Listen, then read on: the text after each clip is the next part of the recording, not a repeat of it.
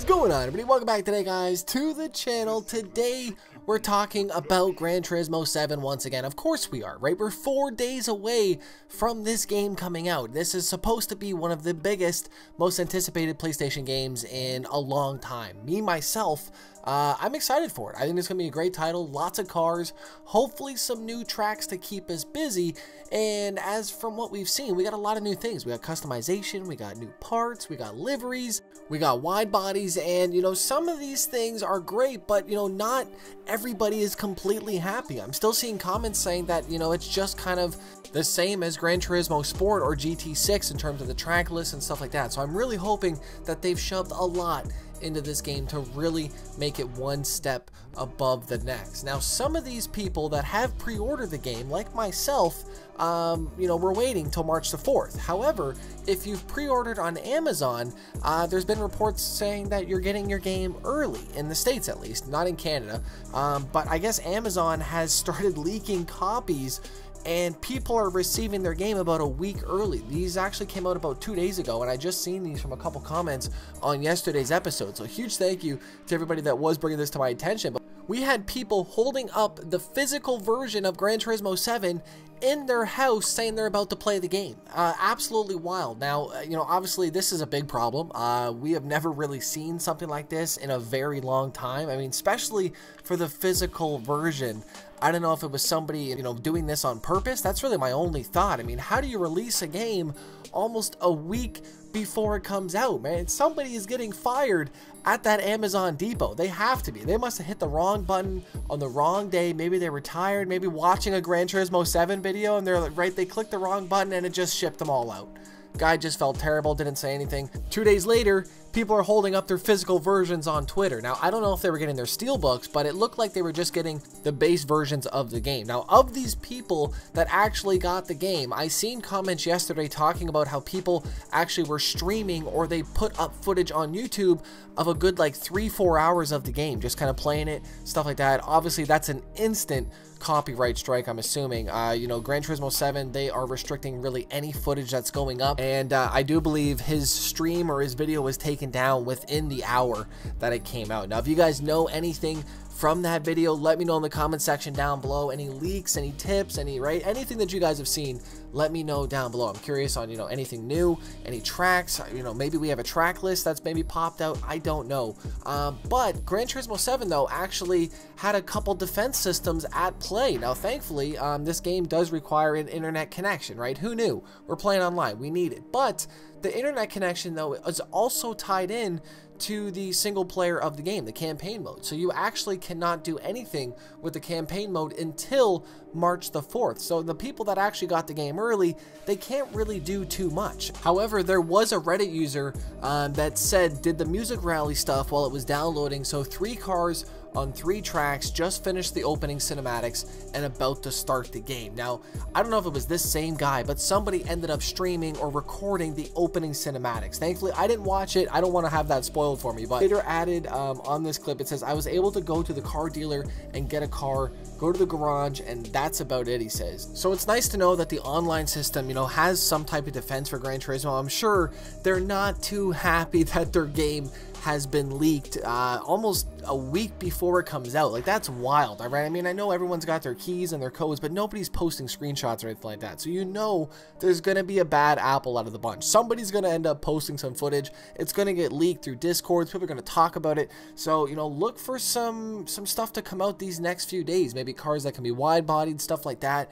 I don't know how it's gonna go. I think it's just gonna be a landslide of information these next few days. Obviously, it's been almost 3 days. We haven't had any, you know, real huge news coming out about the leak other than just people receiving their games early. So I think people are pretty quiet if they've got it, or also too, you know, they don't want to get banned. They don't want to have any issues, and I feel like they're going to be very strict on, you know, seeing anything or seeing anybody talking about it, and they're going to take it down pretty much instantly. So we haven't really heard very much other than just they got their copies. So, you know, that's great that people have it. They can download it, set it up, which I've always said should be a thing, right? We should have access to download the game before the day of, the people that are actually buying the physical version. I have to go to the store at 10 a.m. to pick it up and then come home to hit the download button, and that's going to take however many hours. I don't know, right? Hopefully not too many, but you know, back 5 years ago, that would be a good 4, 5, 6 hours, right? I think maybe GT7, I'm praying it's going to be underneath 100 gigs. If it's not underneath 100 gigs,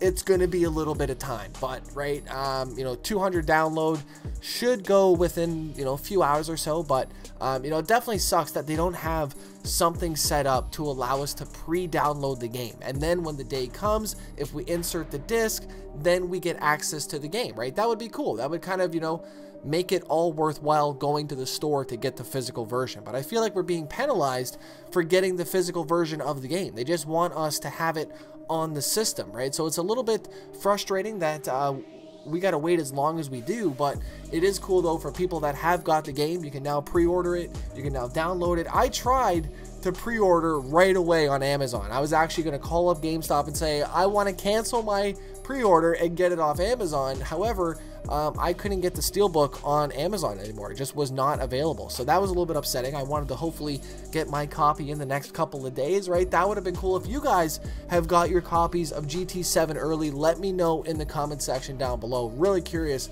to see how many people have actually got it, man. That is a huge mistake. Now, GT Planet did an article about this, and they said this is not actually the first time that this has happened. It said on the Gran Turismo 6 release, it also appeared a week ahead of launch on some of the stores in the Middle East. So that is pretty crazy, but it did say that this is unprecedented for a major international retailer to send copies of a GT game out this far ahead of launch in a major market. That is unacceptable almost. This is wild that that has happened. There's going to be some major fines. I mean, at the end of the day, you know, Bezos has got it. He's got the check no matter what the cost is, but you know, it definitely is a weird thing to see a game company, you know, having their game released a week ahead of time. And, you know, Amazon, you know, just, oops, sorry about that one, right? I mean, if I did that when I was working at the source and handed out a game early before its release, I would be fired, I would be fined, and, you know, I could have, you know, maybe legal actions against me for releasing the game early. It was a serious thing. It was crazy. And obviously, I don't think we've ever seen anything like this before. If we have, let me know in the comment section. But I think this is Amazon's first